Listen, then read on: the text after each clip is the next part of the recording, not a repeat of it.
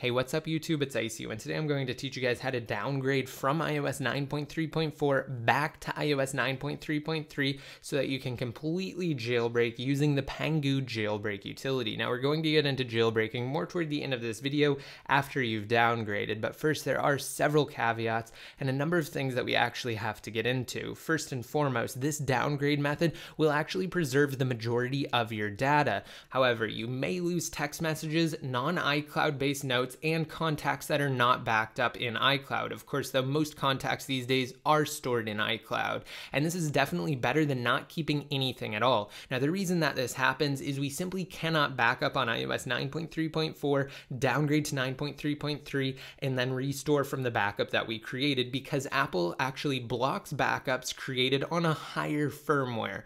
And the same thing goes for iCloud. If you have your data backed up in iCloud on 9.3.4, you will not be able to restore back to that. So this method is better than nothing, and unless you just created a backup on iOS 9.3.3, we're going to be utilizing this. Also, this is absolutely key. This guide will stop functioning once Apple stops signing iOS 9.3.3. The only reason that we can do it right now as of recording this video is because Apple is still signing 9.3.3 as well as the latest public firmware being iOS 9.3.4.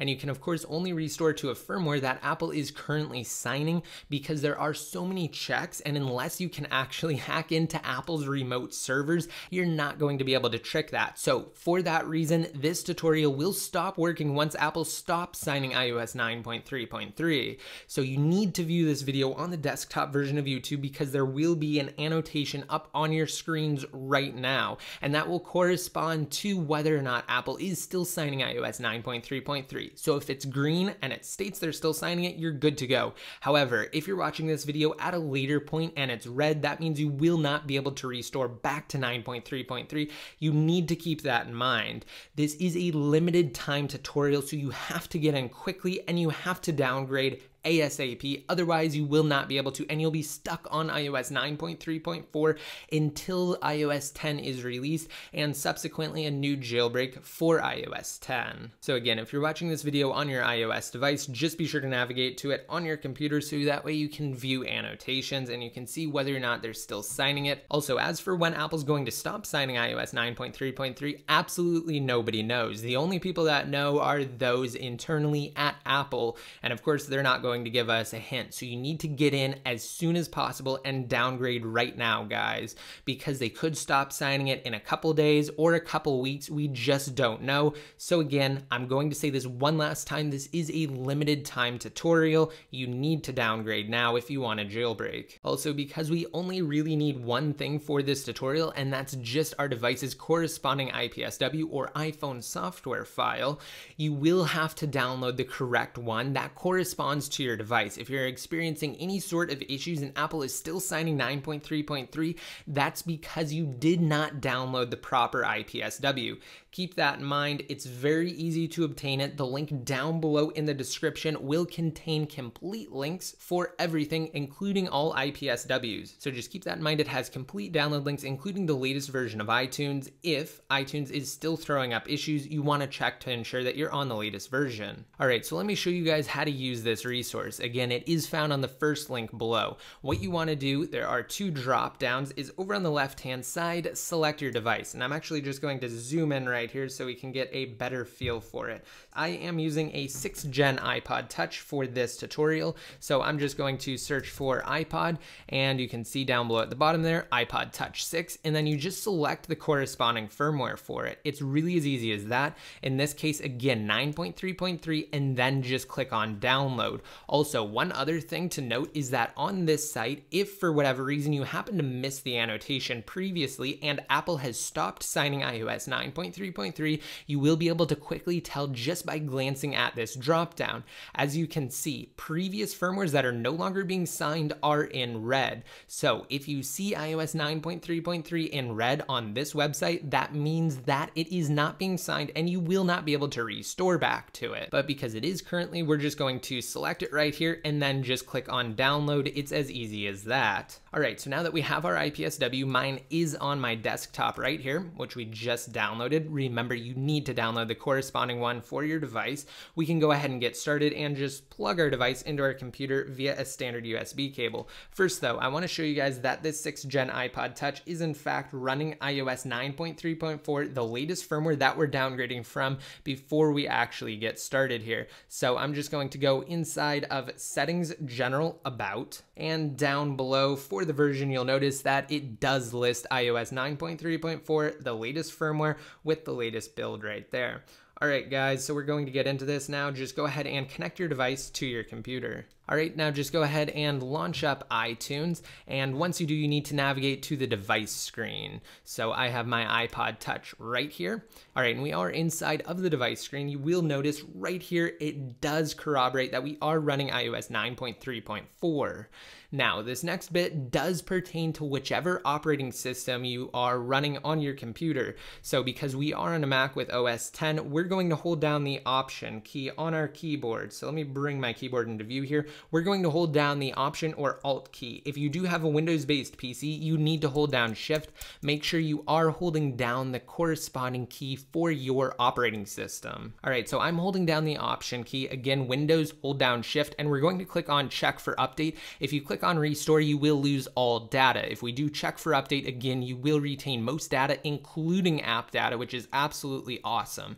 So again, check for update, and then just point this selection window at the iOS 9.3.3 IPSW already downloaded. Once you do that, you're going to click on Open, and then iTunes will prompt you if you're sure you want to update to iOS 9.3.3. Now remember, this isn't exactly updating. Instead, we're downgrading. It just says update because we used that option, and we're using that option because, again, remember, it does allow us to maintain most of our data. So it's actually really cool and kind of a workaround of sorts. We don't have to lose everything. Instead, we just have to utilize the check for update feature, point it at our iOS 9.3.3 IPSW, and because Apple is still signing it, it kind of tricks iTunes into updating, so to speak, from iOS 9.3.4 to 9.3.3, even though in reality, we're actually downgrading. So I'm going to go ahead and click on update here, and I'm also going to zoom out just so we can get an overview of everything. I'm going to hold my iPod Touch up here just so you guys can see throughout the entire process. Now I am going to leave it up just so you can get a feel for it, and so you can see approximately how long it could take. Again, it may vary for you based on a number of factors, including your computer as well as your device. Feel free to skip ahead though, you don't need to watch this portion, it's not critical. Also, at the top, iTunes will go through a number of verification checkpoints. Just so long as you've taken everything I've said thus far into account, you will be fine, and you will be able to downgrade back to 9.3.3 so long as Apple's still signing it. Also, something else I should mention is that there will be two progress bars, the one that you see inside of iTunes at the top and the one that appears on your device. Now, they do not sync up. The one on your device represents the entire downgrade process, whereas the one inside of iTunes is just the current stage of the downgrade that it's actually on. So if you want an overview for the entire process, just refer to your device's progress bar. All right, it is moving through updating iPod software right now, and let's just go ahead and wait for it.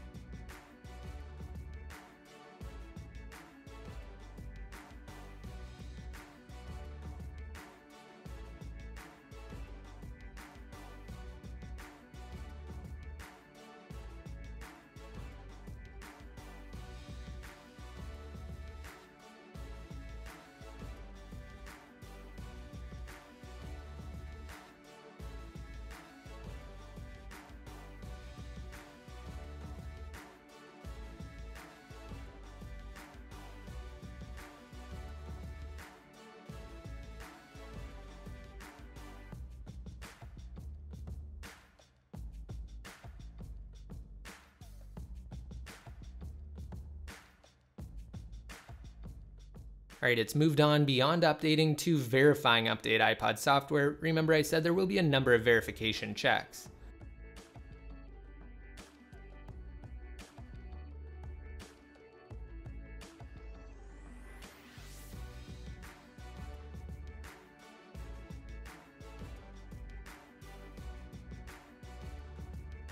All right, now it's back to updating iPod software, and as you can see, that concluded it right there after that last check. Okay, so it also says that the iPod has been updated and is restarting. We're at the Apple logo now, of course, and you can unplug your device from your computer. You no longer need it. However, you will see another progress bar beneath the Apple logo on your device. That's just the on-device consolidation step. Don't worry about that. Again, we can unplug it. That's just finalizing the update, so to speak. Again, in this case, the downgrade back to iOS 9.3.3.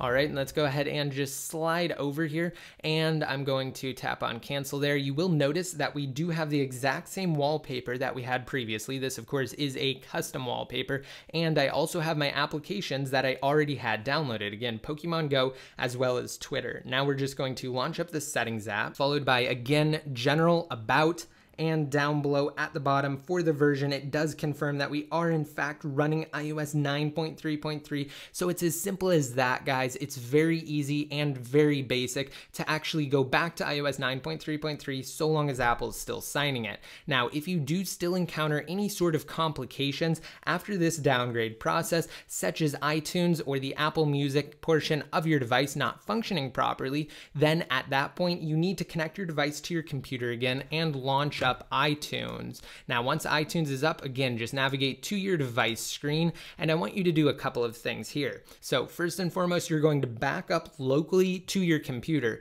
Next, you're actually going to hold down the exact same key we talked about previously, depending on your operating system. Again, either the Option or Alt key on a Mac or the Shift key on Windows, except this time I want you to hold down that key and click on Restore. Ensure that you do have the Find My iPhone or Find My iPod or iPad feature turned off, otherwise you will not be able to restore. That's just a safety precaution put in place by Apple to ensure that devices are not stolen. But once you go through that, just point that exact same window that we had for the update process to that iOS 9.3.3 IPSW. And then after that process is complete, just restore from the backup that you initially created. What that will do is a clean restore, so to speak, and then of course you will be putting your data back onto your device. That's just kind of a last resort method, and of course the exact same thing applies to that. You still have to ensure that Apple is signing iOS 9.3.3. If they're not, it will not work. It's as simple as that. And then either at that point, or if you were functioning completely fine after the check for update method, you can jailbreak. And you can do it via one of two ways. You can either do it through the on-device method, and that's as simple as just navigating to jailbreakme9.com. Of course, watching through the tutorial, because you need to know how to successfully do it before you get started, and then just downloading the application and following the requirements for the Pangu Jailbreak app, or in this case, the combination PP Pangu app, or by connecting your device to your computer and utilizing the method with Cydia Impactor and the English version of Pangu. Again, I have tutorials on all of that. I will have a link down below in the description that has absolutely every tutorial I've created for the iOS 9.3.x jailbreak, and then you guys should be good to go. I really hope this tutorial helps as many of you as possible while Apple is still signing iOS 9.3.3. Again, we don't know when they're going to stop signing it, so get in now. Alright, and if this video did help you out, please drop a like on it. I definitely appreciate it. It took so long to create, and if you want to be updated more often, such as when I release new tutorials similar to this one, or jailbreak coverage, of course, click the subscribe button below next to my channel name, like me on Facebook, and follow me on Twitter. And until next time, this is ICU, signing out. Join the iCrackUriDevice community on Patreon to help out the channel and to be featured in videos similar to these top contributors. Click the link on your screens now if you're on desktop, or check below.